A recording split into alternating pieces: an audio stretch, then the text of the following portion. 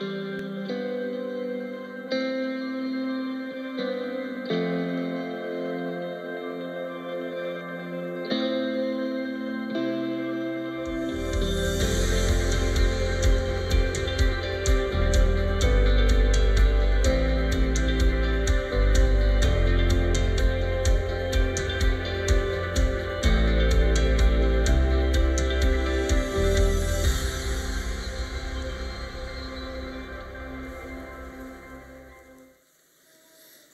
morning.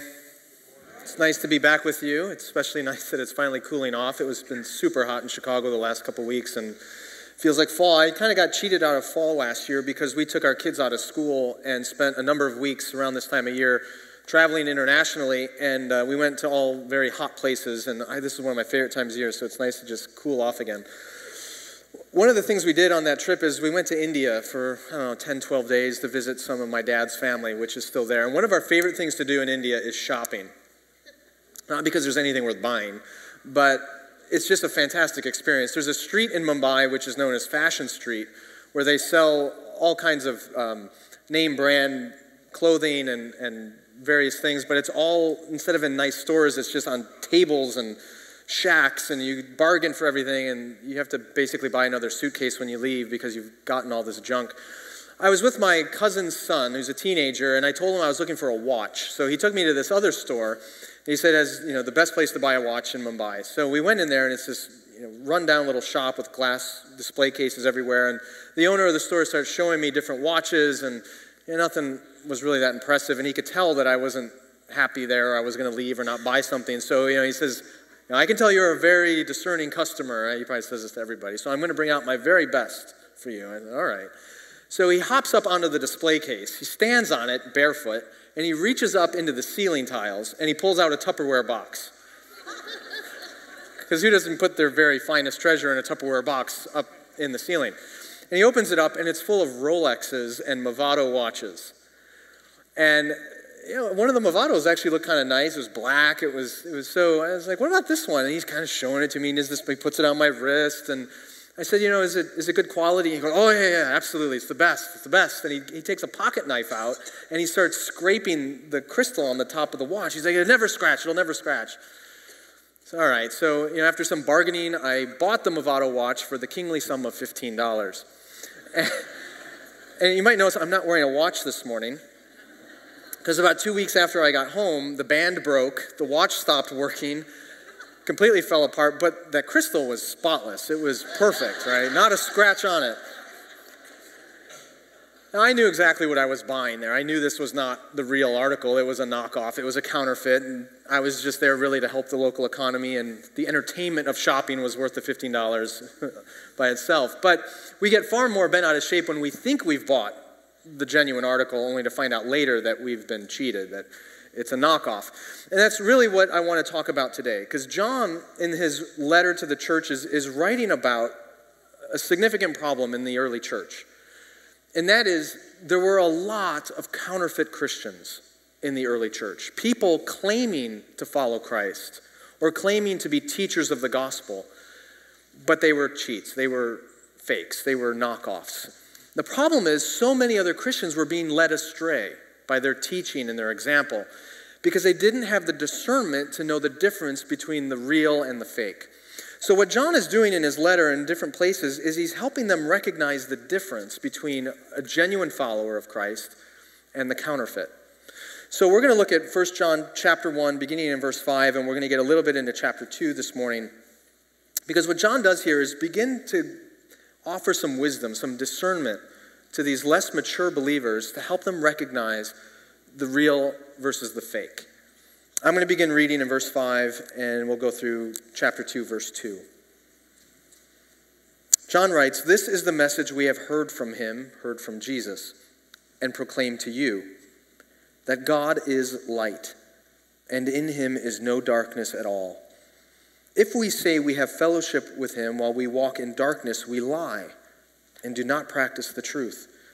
But if we walk in the light as he is in the light, we have fellowship with one another, and the blood of Jesus, his son, cleanses us from all sin. If we say we have no sin, we deceive ourselves, and the truth is not in us. If we confess our sins, he is faithful and just to forgive us our sins and to cleanse us from all unrighteousness. If we say we have not sinned, we make him a liar, and his word is not in us. My little children, I'm writing these things to you so that you may not sin. But if anyone does sin, we have an advocate with the Father, Jesus Christ, the righteous. He is the propitiation for our sins, and not for our sins only, but also for the sins of the whole world. So in this text, John outlines, we could spend weeks and weeks and weeks just unpacking all the details and amazing theology in this text. I don't have time for that, either do you. But I do want to highlight a couple of things in here, and in particular, two different characteristics of counterfeit Christians, of ways of telling those who are not truly with God. And as we define the counterfeit, we can begin to understand the genuine. So, first off, John doesn't begin here by talking about counterfeit Christians or fake Christians. He begins by talking about God and what God is like. And it's actually a really wise way to start. I've heard that when they train Secret Service agents to recognize counterfeit currency, they do it by teaching them to really understand real currency, to know the real thing so they can spot the fake. And that's essentially what John is doing here. He's beginning with the baseline of what is God like? Who is God? Because that becomes the standard by which we measure where others are. And he begins by telling us that he's going to say what he learned from Jesus. Now, this is kind of a remarkable statement. You got to remember John spent at least maybe a little more than 3 years with Jesus, and he got a front row seat to the entire ministry of our Lord. He saw the miracles. He heard Jesus teaching. He knew him very deeply, very intimately. He was one of his closest companions. And John is going to take all of his time with Jesus, and he's going to summarize everything Jesus communicated and taught him in one sentence. That's pretty crazy. But he does it. He says this: God is light, and in him is no darkness at all. We got to remember why Jesus came. A lot of us want to jump to Jesus just came to die on the cross for our sins. Certainly true, but that's not the only reason he came. Jesus said that if you have seen me, you have seen the Father. The Apostle Paul says that Jesus is the image of the invisible God.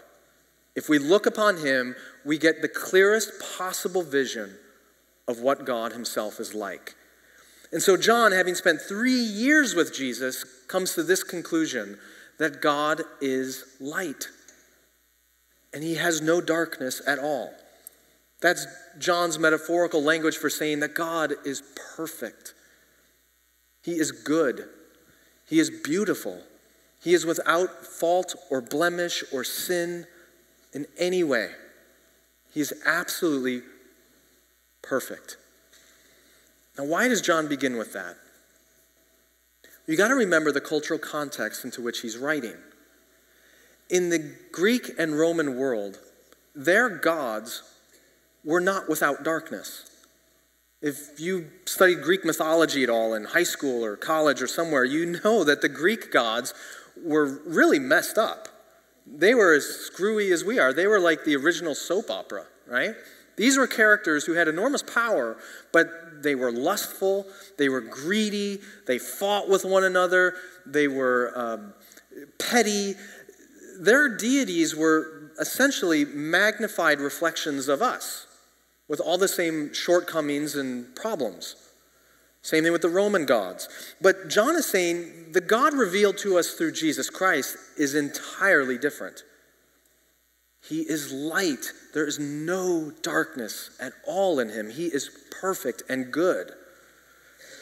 The reason why John is emphasizing this is because there were false teachers, counterfeit Christians, going around in the early church denying God's perfection, denying his utter goodness, making the God revealed by Jesus more like the Roman and Greek deities. And the reason they were doing this is because if God is not perfect, if he's got a dark side, if he's got evil in him or pettiness or other undesirable traits, then the standard has been set much, much lower for us, hasn't it? If God is like me, I don't have to change.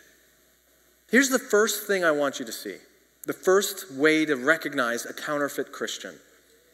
A counterfeit Christian will always make God conform to his darkness rather than transform his life into God's light. Let me say that again. A counterfeit Christian will always want God to conform to his darkness rather than transform his life into God's light. Let me give you an example. On January 20th, 1804, Thomas Jefferson ordered 2 books from a Philadelphia bookstore. They were both King James versions of the Bible. When the 2 Bibles arrived at the White House, Jefferson took them out of the package, sat down in a chair, and took out a razor blade and turned to the Gospels. And he began to cut away every part of Jesus' life that he didn't like. When he was done, only 10% of the Gospels remained. He cut out everything about Jesus' divinity, everything about his miracles, everything about his birth, everything about his crucifixion, his resurrection, all of it fell onto the White House floor. And Jefferson reconstructed a gospel account of Jesus that conformed to his expectations. You got to remember that Jefferson was a man of the Enlightenment. He believed in science and reason and philosophy and democracy. But when he turned to the Gospels of Matthew, Mark, Luke, and John, that's not the Jesus he found. So he took out his razor and did a makeover on Jesus and made into Jesus an image of what he wanted him to be. He forced God to conform to his expectations. What's interesting, though, is after doing this, and you can actually still see this Bible, it's called the Jefferson Bible, where he's edited together his vision of Jesus. After doing this, here's what Jefferson said, quote, "I am a real Christian, a disciple of the doctrines of Jesus." He didn't believe in Jesus as a divine Messiah. He didn't believe he was the Son of God. And yet he still calls himself a true Christian, a follower of the teachings of Jesus. That is a counterfeit Christian.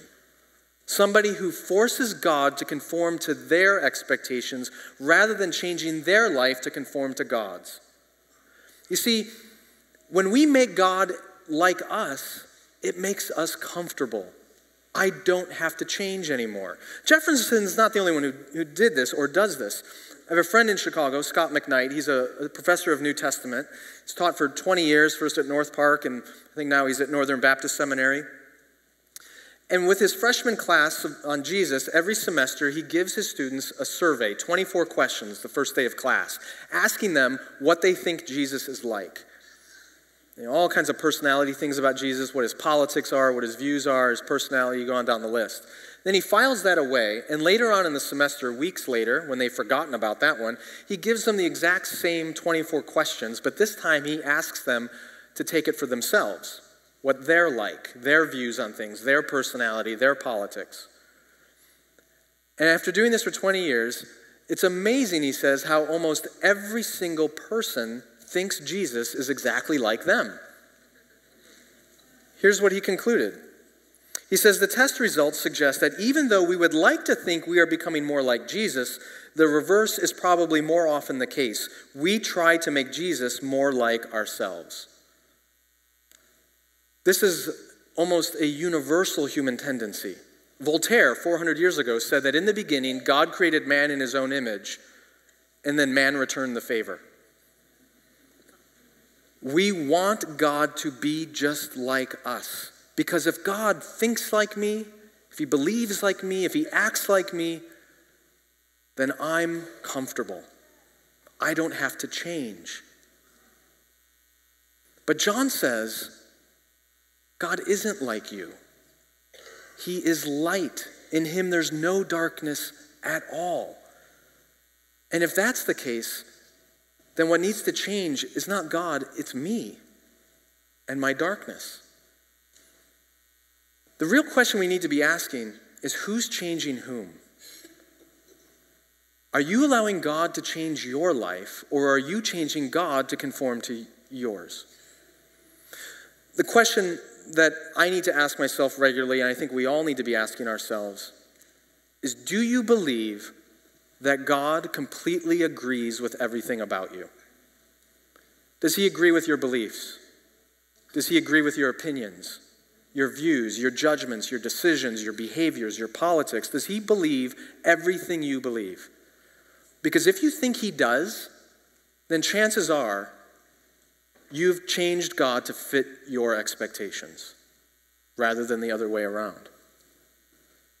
Dietrich Bonhoeffer said that when Christ calls a man, he invites him to come and die. That's another way of saying when Christ calls us, he invites us to surrender control. Who's in control? You or Christ? Are you using him to get what you want, or are you willing to surrender yourself and conform to what he wants? This is the first way you recognize a counterfeit Christian. A counterfeit Christian makes God over in their own image, conforming God to their darkness so they don't have to abandon it. Who's in control and who's being changed? Here's the second way we recognize counterfeit Christians. John says, if we say we have no sin, we deceive ourselves, and the truth is not in us. If we confess our sins, he's faithful and just to forgive us and cleanse us from all unrighteousness. If we say we have not sinned, we make him into a liar, and his word is not in us. So this one's a little bit different than the first. The first one said, we're going to change God and deny his ultimate goodness and his purity to make him more like us. Here, John is kind of saying the opposite can happen. We deny our darkness, and we say, oh yeah, I don't have any sin. And the language is really important here. John speaks both in the past and the present tense. So there appeared to be some folks who were going around in the early church, and they were denying that they had any sin ever. And John says they're making God out to be a liar, because the Lord clearly says to us, both in the Old and New Testament in various ways, that we have all sinned. We have all fallen short of his glory. We have all in thought and word and deed and things we have done and things we have left undone, some way violated his divine law, his command, his expectation. We have all sinned. But in the early church, there was a very popular heresy going around that is still quite common today. And the fancy word for it is antinomianism. All that means is to be against the law. This heresy said that there really is no divine law. There is no standard of expectation that God has. And if there's no law, then I can never break that law. And if I can't ever break the law, there's no sin. So I'm all good. The problem is, if there's no law and you can't break the law and there's no sin, then Jesus didn't have to die. We have no need for redemption. This is why John says these folks are making God into a liar. So one great error is to say, I've never sinned in the past, I don't need to be redeemed. But he also speaks in the present tense. He says, if we say, present tense, we have no sin, we deceive ourselves. Here he's speaking about those who would say, well, maybe in the past I had sin, and Christ has redeemed me from that, but now I'm all good. I've got no sin anymore. I am perfect. So these folks would go, yeah, God is light, and in him there is no darkness at all, but I don't have any darkness in me either. I too am perfect. I have no sin in me. And there's a more nuanced heresy that's going on in here that I don't want to dive into for the sake of time. But here's the point, and I hope you're getting this. Both of these forms of counterfeit Christianity have the same goal.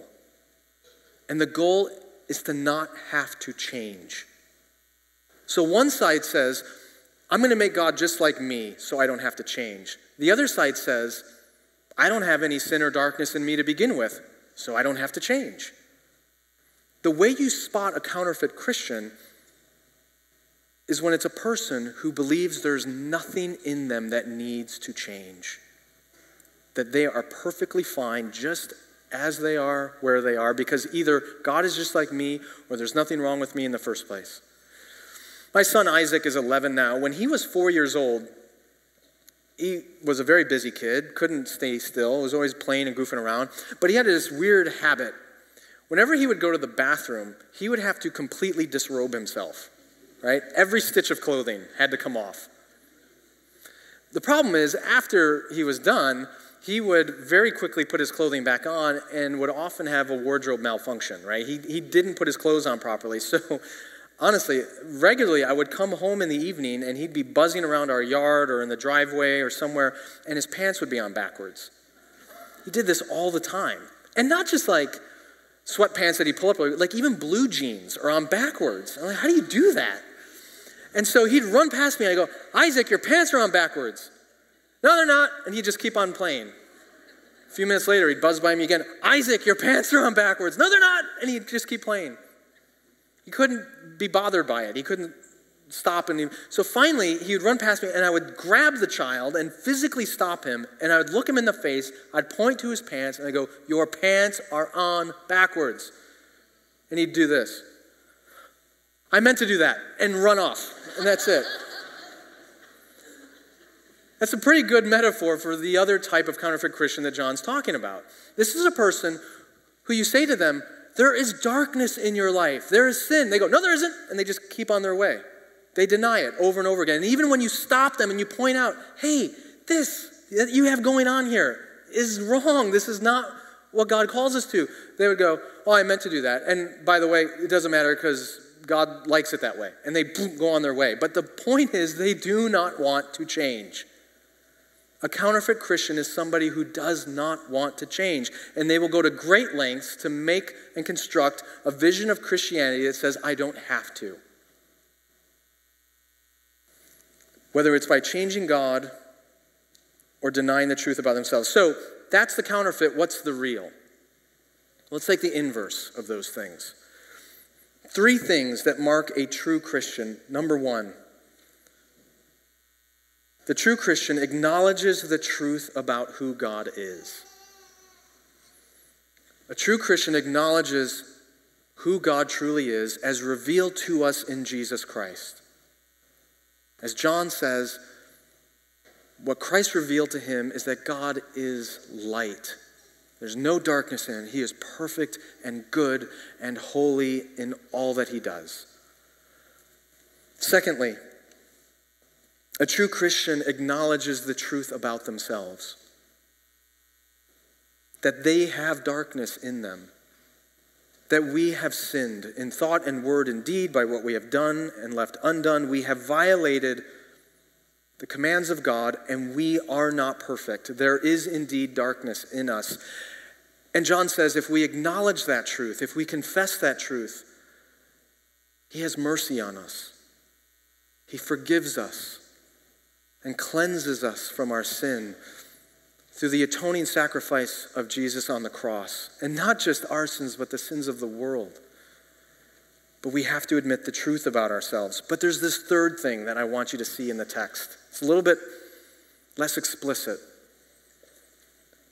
And that is the true Christian desires and intends to turn away from their darkness and walk in the light of God. The third critical component is our intention. The problem that John has with the counterfeit Christians is that their intent is to remain in the darkness. They're so intent in remaining in the darkness that they will change who God is to make them feel better, and they will deny the darkness they are in because they're so set to stay there. The true Christian, by contrast, will acknowledge, yeah, there's darkness in me, and I don't want to stay here. I want to move into the light of God. A lot of people read this text and they get really bent out of shape because they think what John is calling us to is absolute perfection. That we must always be in the light. That we must have no darkness. But that's not what he's saying. Because he makes this practical accommodation. He says, I don't want you to sin. But if you do, tell the truth about it. Admit it. Confess it. You'll experience the cleansing of God so that you might be able to move closer toward his light. The issue here is not, is there darkness or no darkness? Is there sin in your life or no sin? The question is, what is your intent? Is your intent to move toward that sin and just embrace the darkness? Or is your intent to move away from the sin and seek to live in the light of God. My daughter is in 8th grade. She just started 8th grade a few weeks ago, and for the first time, she's taking Spanish. She is a much better student than I ever was at her age, and so every night, with either me or my wife, she's going over her Spanish vocabulary and learning the words and very diligently focusing on learning the language, and I'm very proud of her. But it's bringing back horrible memories for me about my own years of taking Spanish in high school and then in college. When I was a sophomore in high school, I was in my second year of Spanish, and I happened to be in a class with my best friend Jay, which was a horrible mistake. We were terrible together. I think I ended up getting a D that year, which I will remind you is a passing grade. But one of the problems we had is in Spanish class that year, our teacher was regularly out because I think she was battling some kind of chronic illness, and so we'd have substitutes very frequently. But they couldn't always find a substitute teacher that actually knew Spanish. And when we got a sub that didn't know Spanish, it was the worst because our teacher would give that substitute just a stack of worksheets for us to do. And she would just give us one after another, and we would do the worksheet. You'd turn it in, and the substitute would check it based on the answer sheet, even though she didn't know Spanish. And then when you're done, she'd just give you another one. It was just busy work the whole hour. It was horrible. One of these substitutes that did not know Spanish, a very sweet, naive woman, Mrs. Gilliard, a retired teacher, I think. And she was one of those who just give us worksheet after worksheet after worksheet. So one day we were out in the hall, and we looked in, and we saw it was Mrs. Gilliard. It was a substitute day. We were going to get a bunch of busy work. So Jay, I'm going to totally throw him under the bus here. Jay concocted an idea for us to get out of this work. Jay, like me, is half Indian. You can understand why we found each other as friends. And so he's a little darker. He's kind of ethnically ambiguous like I am. So he came up with this idea. So we walk into class with Mrs. Gilliard, and Jay, with an accent in sort of broken English, tells her that he and I are exchange students from Spain.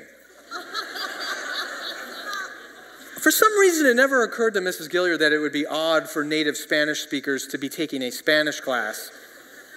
But then again, we all speak English and we take English classes, right? So she's like, all right. So we would get these worksheets all day long, and we would just write down absolute gibberish in Spanish, like not even caring, just whatever. You know, the Taco Bell menu or something, and we'd turn them in, and she would look at her answer sheet, and it wouldn't match at all, but she would say, well, you guys speak Spanish, this must be right, and she would just give us a pass on everything. So we would get through the class. I'm not endorsing this behavior, by the way. I can confess that there is darkness in me, and there was more when I was in high school. Here's my point. I took 4 years of Spanish. I can't say a sentence of Spanish today. I won't even tell you how I got through it in college. But I took 4 years. Jay took, I think, at least 4 years. Neither of us can speak any Spanish. Why? We were in Spanish class. We did most of the work. We took the tests. We had gifted, wonderful teachers. Why don't we know Spanish? Because I never intended to learn Spanish. I didn't want to learn Spanish. I had to be in those classes. They were requirements for high school and then for my major as an undergrad. I thought I was done with languages after that. Then they sent me to seminary and I have to learn Greek and Hebrew. I did not pretend to be Greek or Hebrew to get through those. I never intended to learn Spanish. This is the problem that's going on in the early church. There are people who are in the church. They're claiming to be followers of Christ. They're claiming that they're Christians, but they don't actually intend to follow Jesus. They don't want to leave the life they had and be transformed into the light of God. What we look for in a genuine Christian is someone who acknowledges the truth of who God is, who acknowledges the truth about who they are, and then who intends to allow God to transform them more and more into the image of Christ. And that intention does not come passively. John calls us to walk in the light. That is not a passive command. It isn't just hang out in the church and eventually you'll be transformed into the image of God. It's a choice. It's an intention. You know, a lot of us get uncomfortable with that idea. We've bought into this idea that if you work toward anything, if you intend anything, if you strive towards anything in the Christian life, that somehow that diminishes the grace of God, that somehow you're trying to earn your place with God. That's not true.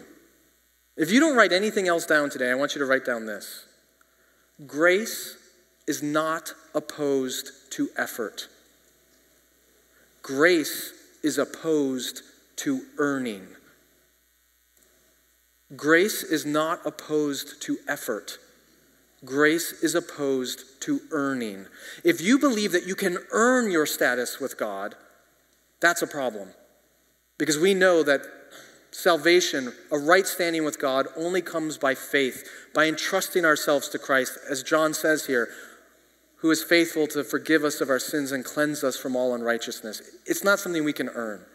But being transformed into the image of God, to be changed, to turn from the darkness and walk toward the light, that's something we must choose, something we must work on, something we participate with God in. As Paul says elsewhere, work out your salvation with fear and trembling. Work out, that's a command to do something. Work out your salvation with fear and trembling, for it is God who is at work within you. So who's at work? Is it us or is it God? It's both. There's a mystery in which we cooperate with God in this activity of being transformed into his likeness. It isn't just a passive thing that you sit back in church and you're just going to be changed. You have to want it. You have to choose it. You have to even strive for it. The true Christian acknowledges the truth about who God is, the truth about who they are, and then they seek, they intend, they strive to live in the light of God. That doesn't mean we won't have sin. It doesn't mean we won't have a lot of sin. There are people who look really good on the outside. Powerful Christian leaders, dynamic speakers, effective ministers, and we go, oh, they must be the real deal. That's not the evidence we should be looking at. There are other people who are just riddled with garbage all over their lives. Addictions and brokenness and sin left, right, and center, and we go, oh, that person, they're not really a Christian. Well, how do you know that? The issue is not, is there light or is there darkness? The issue is, what is your intent? Where are you going? What are you choosing? You can have a lot of garbage in your life and be striving and choosing to seek the light of God. Or you can look really good, have a lot of power and effectiveness, and yet you could be a fake. I know that because in Matthew chapter 7, toward the end of the Sermon on the Mount, Jesus says, many will come to me on that day and say, Lord, Lord, did we not prophesy in your name? Did we not cast out demons in your name? Did we not do many mighty miracles in your name? And he will say to them, away from me, you evildoers, I never knew you. Power and effectiveness is not proof that God is in someone. Power and effectiveness may simply be that God is choosing to work in spite of someone. The evidence that God is in us is that we acknowledge the truth of who he is, we acknowledge the truth about who we are, and we are seeking to live in the light which manifests itself through the power of the Holy Spirit in us, which we are told looks like love, joy, peace, patience, kindness, gentleness, goodness, self-control. I have met Christian leaders around this country who are powerful and effective and show no evidence of the fruit of the Holy Spirit. And I've met others who the world would say, they're not powerful, they're not effective, and yet they just smell like Jesus.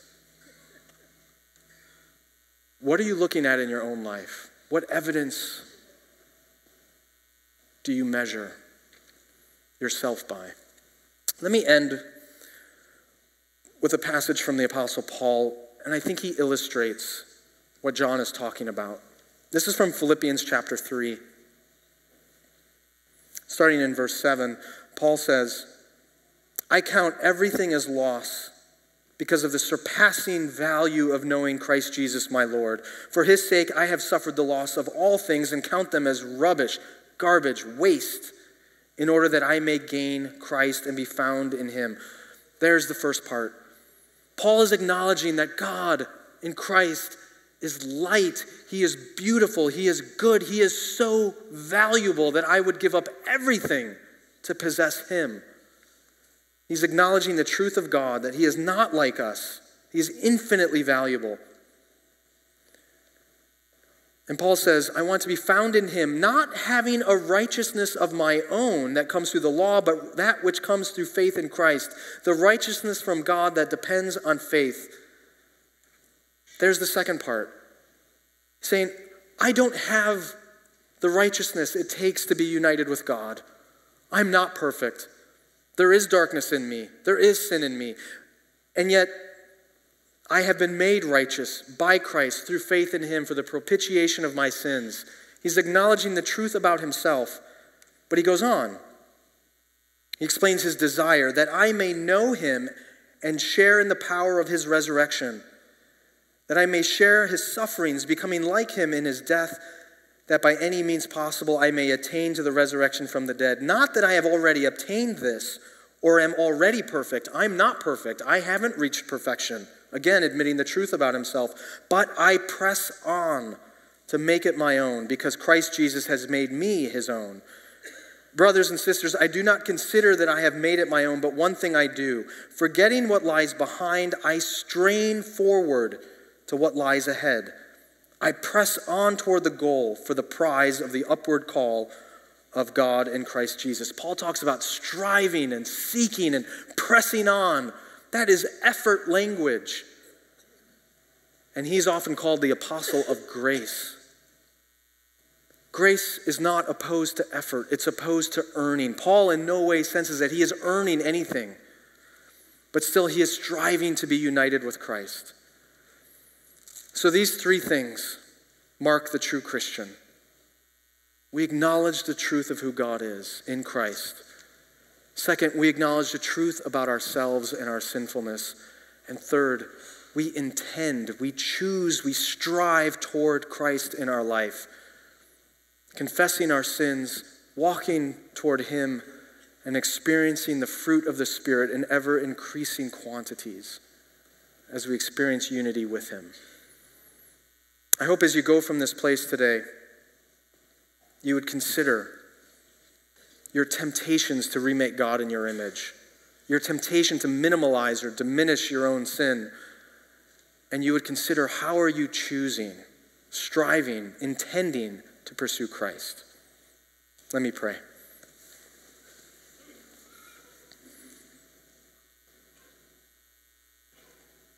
Our gracious Lord, we thank you for your kindness and mercy toward us. While we were still sinners, you sent your Son to die for us, to reconcile us to yourself. I pray for those here today who are struggling in darkness and in sin. By your grace, would you give them the power to turn from it, to seek you? I pray for those of us who perhaps for many years have sought to walk with you and yet still find ourselves sometimes succumbing to temptation and sin. May we also find the courage to confess that and move toward your light. Lord, I pray for those who don't yet see their sin, who don't think there's anything wrong, who don't believe they need you or any Savior. I pray that you would bring them to a place of clarity about themselves and fill them with a glorious vision of who you are and how good you are, of your light, of your kindness, and your love. And may we all experience the sweetness of fellowship with you and one another that comes from walking in the light. This we ask in the name of Christ Jesus, our Lord, who lives and reigns with you and the Holy Spirit as one God, now and forever. Amen.